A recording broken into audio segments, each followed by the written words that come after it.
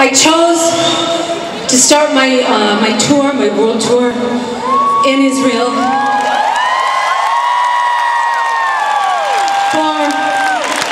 for a very specific and important reason. As you know, the Middle East and all the conflicts that occur here and that have been occurring for thousands of years, they have to stop. And you might have noticed some signs over here. There are several very brave and important NGOs that are representing both Palestine and Israel together. There are many people, I know everyone here tonight, you can't be a fan of mine and not want peace in the world. Okay? So, there are people from all walks of life here, and even in my show, we are all on different paths, but we are all sons and daughters of the universe, and we are all human beings. And whether we are Muslim or Jew, Christian, Buddhist, atheist, gay, straight, black, white, Asian, we are all human beings. Okay? We all bleed the same color. We all want to love and be loved.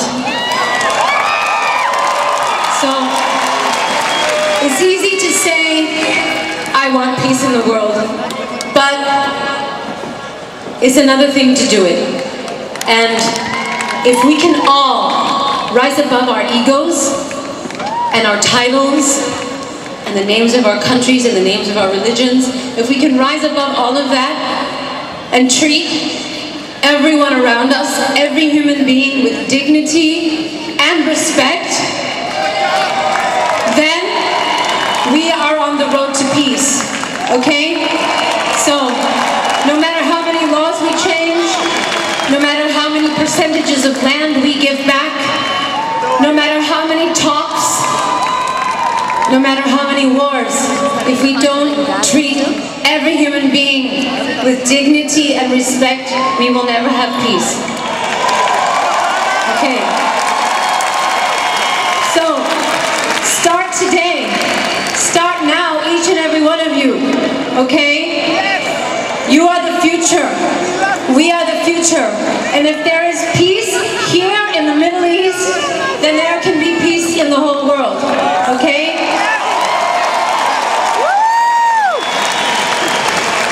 Please remember this.